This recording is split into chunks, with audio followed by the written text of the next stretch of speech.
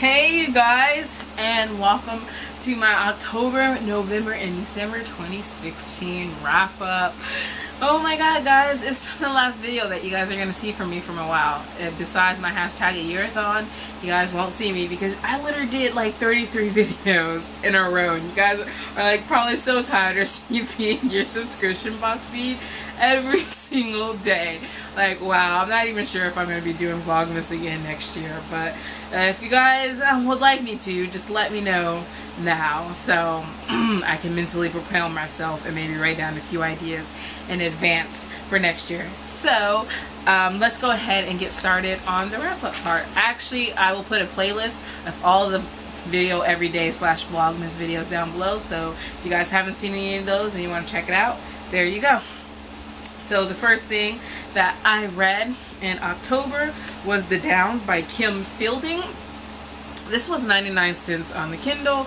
I gave it 3 stars. I will say though that my mood in this book has really determined what I gave this for now. Which is why I say that, because I was expecting like this revenge almost like type assassin thing. Maybe I built that assassin part in my head, but literally it was about this guy who was falsely accused and he was thrown down into the Downs. It's just supposed to be this like monstery place where like people like demons rip you apart or whatever, and I wasn't really expecting demons. There's like, I think we all know that. But it turned more into like a romance more than anything. So he gets thrown down into the Downs. He gets saved. And it turns more into a romance between him and the guy that saved him more than anything. And the revenge part of it just didn't really get developed. And I'm sitting up there like, but I wanted revenge. Like, the characters were well thought out. They were both great characters. The setting was really interesting. The writing was good. But I was still so mad about like the revenge part of it. Like right now, I can't see past that. I'm giving it 3 stars from now. Maybe if I'm like get back in a romance mood and I read this, I'll be like, yeah, 4 stars. But for now, let's add a 3 star. Yeah, because I'm mad because that synopsis was not okay. And then the next thing that I read was a reread, and that is Impulse by Ellen Hopkins. I had read this and some other books during my hashtag yearathon for mental health month, and this one follows these 3 kids who tried and failed to commit suicide, and we get to see these 3 different teenagers and their point of views, and we just take a journey into like what is going on when they're at this hospital, and we get to see the reasons why, their backgrounds, what's going to happen, what's going on now. And I really just thought it was really realistic and kind of, I know for some people maybe too painful for them to read and stuff, but I gave it 5 out of 5 stars again. I really loved it, and I just really loved the way it was written in this poetry format. But yeah, I definitely recommend everyone give it a read. And then the next thing that I read was Alice in Wonderland by Lewis Carroll. If you guys are with me on this, when you're a kid and you read a lot, there's like a whole bunch of abridged stuff when you're younger. So you know, like the kid versions of Alice in Wonderland and stuff like that. And then when you're older, you're like, hold on, but there's a bigger book. Like this isn't that big, but you guys know what I'm saying. And I was really just finally glad to finally read this book like in its totality, like all of it, and I really loved it, and I gave it 5 out of 5 stars. And I also would have to say that I also listened to it, the audio version by Scarlett Johansson, and she read it really great too, so I gave that a 5 out of 5 stars, and both of them awesome. And then the next thing that I read was It's Kind of a Funny Story by Ned Vicini. Sadly, the author committed suicide, and I was really sad about that. But I had originally seen the movie, and then I had the book like not soon after that, or I probably like had already bought it. I can't remember, it's shameful. But I was like, oh yeah, I should finally pick this up.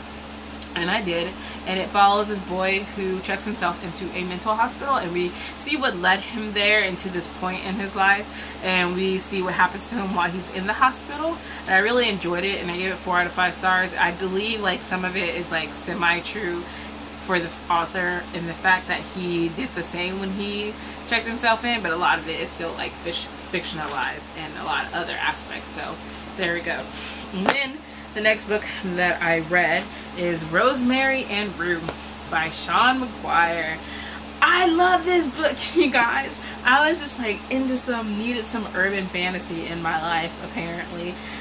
This follows this girl, October Day, and she is a changeling. She's half fairy, half human, and she's working on a case for her fairy side when something happens and she loses like tons of years, but the of course out the world still moved on without her. So when she pops up again, I think she really has a good excuse, but some people were not like that accepting of it more in her human life, because I don't think they know that she's fairy. And then with the fairy, she's kind of shunning them, and she's like, oh, this is all your fault and this mess, I don't want to deal with it.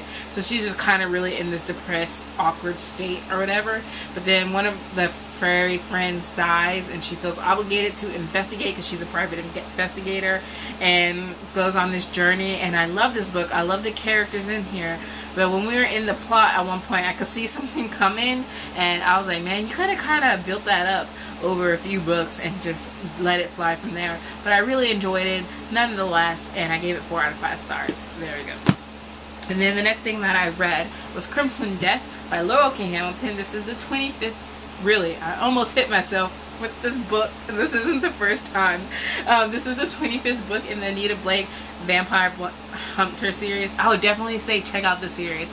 The first like 10, 12, really great. Then you start hitting like a lull in there where it's just like turned into an erotica series in some parts. And even I was just kind of like, can we get some plot back? But the last few books have been like really a lot of plot. Actually, I feel like this one more than ever has really been managing well between the plot and her love life in this. So that's great. We get to see more about Damon in this book. I really love exploring some of the other characters and having a case, and I just love all that. Hopefully in the next book we get to see some of the police department in her hometown, because I would love to see where they are at this point. I really just love taking a journey in this world. Like getting the book each year and just reading it is like so, like, I don't know, relaxing. I gave it 5 out of 5 stars. And then the next book that I read was Illuminae by Amy Kaufman and Jay Kristoff, and I gave it 5 out of 5 stars. And then I read The Big Four by Agatha Christie. This is book number 5, and it was the last Agatha Christie book for me that year, because I just felt like I was hitting like a wall where Agatha, like, I loved it, and that's why I kept picking it up, because I knew I would read it, but I was just like, okay, we've hit that point where no more is enough for right now. So this one, I felt like I really got Sherlock vibes in it, and I researched it between, like, there's like this whole argument between Sherlock and Hercule Poirot, as with any detective thing, but I just want to see which one came first in this aspect for this one. And I remember finding the answer, but I can't remember it right now. But I just kept like having Moriarty feels throughout this book because of the far-reaching plot and like everything, and I just loved it again so much. But I love Hercule Poirot and I love Sherlock. They're both the same yet different. They're like, they're both genius and arrogant, but they have very different methods on how they solve the crime and how they are acting. So yeah. Then the last book that I read was Gemina, which is the second book in the Illuminae Files by Amy Kaufman and Jay Kristoff. Love these guys. I read and listened to the audiobooks. I would definitely recommend reading and listening to it, because I just felt like it was such an experience. Like the audiobook is such like this drama thing that goes on with some of the stuff, especially because of how this format is done with some of these, how like some of these files are written. It was really great to hear about it while I was reading along with it, so that was great. The first book follows Katie and Ezra as we see their point of view from what is happening in this big galactic war, but we see a whole bunch of other point of views, because it's like really like a file about people's observations. And 5 out of 5 stars, you guys. Just, I can't wait for the third book. Okay, the second book actually doesn't follow the same characters. It follows totally different characters, and so will the third book. I didn't know that going in. Number one, I thought this was a standalone at first, and then I heard there's going to be a sequel, and then I was like, oh really? And then I was reading this and I was like, I don't know how you're going to come back, like how, what? And then I was like, oh, they follow different people. That makes totally sense. Like they all take part of from the same event, but like from different points of views from other people's, like, yeah. So there we go. Moving on from that, in November, the first thing I read was How to Be Drawn, or finished reading, was Terrence Hayes. I gave this one, it's a poetry book, 4 out of 5 stars. I definitely want to reread and research a little bit more what he was talking about in here, but overall I really loved it, and it was like one of the last books where I actually tabbed stuff in it, and I was just really happy. 4 out of 5 stars. And then I read Hell and High Water by Charlie Crochet. Yes, I reread it. I was so happy I did, because like I got off to like, I almost started it one time and then I was like no, and then I did it and I was like so happy. 5 out of 5 stars. It follows this guy Dex who lives in this world where there are Therons. Therons are basically like shapeshifters. Something happened, and I think it was the Vietnam War, where one of the bombs like made a transformation in the DNA of people and allowed them to shift, and they thought it was going to be over in that generation, but it happened and it was passed down, and it is a thing, and there's a lot of prejudice against the Therons and stuff, but right now they have like their own police force where they kind of police their own, and they try to foster human and Theron relations. But we follow Dex, who's a human, and he is in the human police force at the beginning, but he gets kind of updated. Something happens to the third. It happens within the first couple of like chapters, so you'll know what goes on right away. But then he gets to work with his brother and his father in this, and then he's kind of having to deal with this team who lost a team member like a years or prior, and they still hadn't found anyone to fit, and this really is kind of like the last straw where the higher ups are concerned. And then him and his partner kind of getting along is kind of going like this, and then of course maybe a little too close, so we get to see that relation develop, and then we get to see like the case they're working on while we have this other whole arc.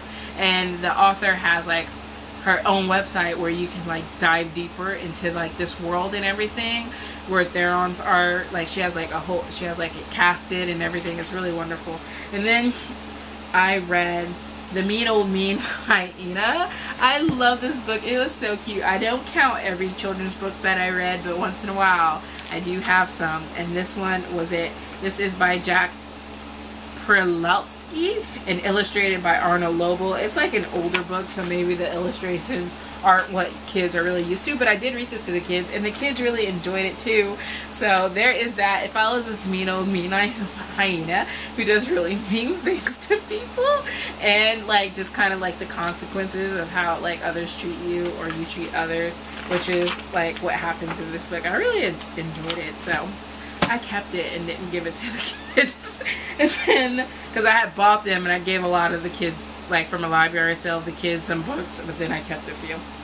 And then I read Soft Magic by Uphill Chesla. It's another poetry thing, and this is what it says.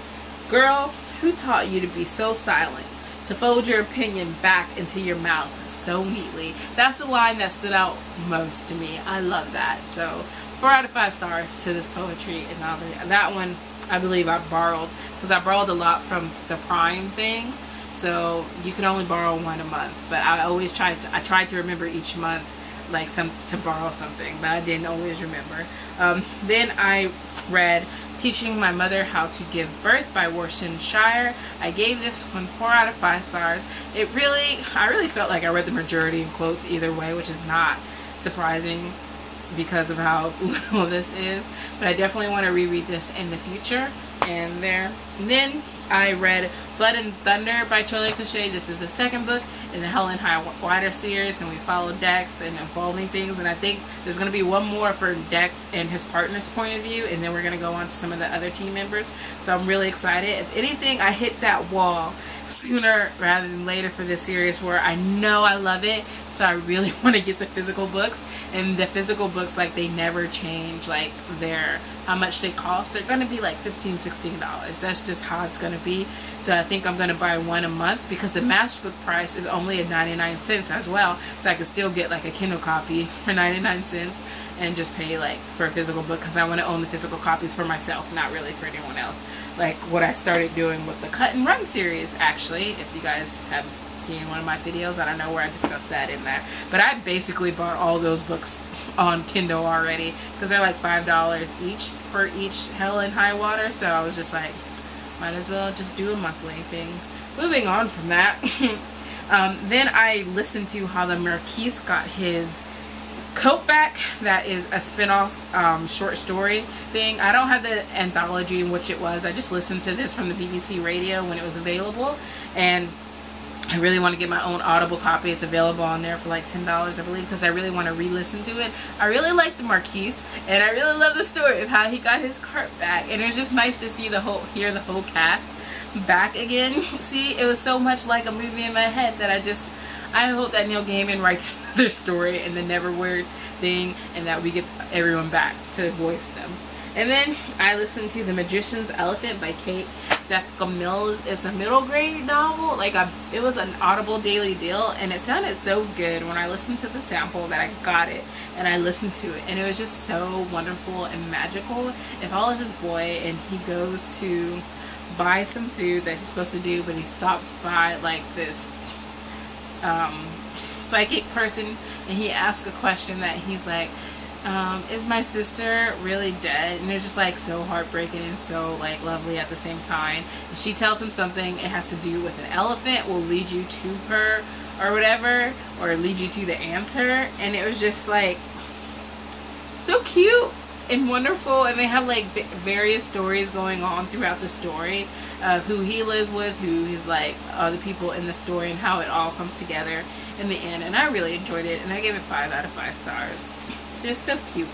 And then I read The Legend of Spookly the Square Pumpkin, and I gave it 4 out of 5 stars. I don't own this book, but I definitely want my own copy. It follows the story of the square pumpkin, who is the only square pumpkin in a pumpkin patch full of round pumpkins. And then, of course, something happens, and he learns that being a square pumpkin isn't so bad, and it was just like really cute, and I really enjoyed it. And then the next book that I read or listened to was Born a Crime. I actually own the audio CDs for this one, but my aunt borrowed it. I did get it from Audible first though. I liked it so much, and my aunt was interested in it, and I was like, you'll definitely want to hear it more than you want to read it. Like, you want to hear the stories from his voice and how he says it, and it's just like you get to hear stories from his childhood where he grew up in Africa or during the time of the apartheid, I believe, and where it was illegal for a black and a white person to have a kid. Like, they would literally take the kid away and stuff like that. I'm not sure what they did with him, but he had to be hidden, and just kind of how he grew up and stuff. So that's why it's called Born a Crime. And then I gave it 5 out of 5 stars, obviously. And then in December, the first thing that I read was The Princess Saves Herself, and this one by Amanda Lovelace. I really enjoyed it. I would say in this case, because if you guys watched my last wrap-up thing, I was like, one person, I was like, it was Tumblr cliche in a bad way. This one is more Tumblr cliche in a good way. I really enjoyed the poems in this one, and just kind of like the whatever it says, and I was like, it's just like short and to the point poetry, and I really love the simplicity about it, but still it makes an impact for some people. I know some people loved it and some people didn't, so but I really enjoyed it, so I would recommend it if you want to. And then I'll try to do like a reading of a few of my favorite poems from there. And then I read Moth and Spark by Anne Leonard, as well as listening to the audiobook, because that was a thing this year, reading and listening to the same, as long as I enjoyed the voice and didn't feel either the urge to like hit the person or laugh, because I laughed at some of the audio samples I listened to. Like, I really wanted to listen to the book, but I couldn't because of that voice. But moving on from that, it was really awkward at one point or twice, and I was really glad that I listened to this audiobook alone, because I was not expecting that. There's a reason why I don't listen to audiobooks for romance. That's all I have to say, and I guess you can imagine why. But this follows this guy, and he lives in like this land. It's a fantasy land, and something happens with the dragons, and they came to visit him, but he doesn't remember anything. He doesn't even remember meeting the dragons until the time is right. So right now he knows that there is an upcoming war, and the dragons are on the other side, and he doesn't know what to do about it. He's like a prince, but he's going to take over the kingdom from his father one day. And then he meets this girl who kind of has like some secrets, like powers of her own and stuff, and it just becomes more of like we get to see their romance in between all of this stuff. So I felt like watching these two kind of grow and learn together, and their relationship was the main core of this novel and not really the fantasy aspect, although all of it was interesting.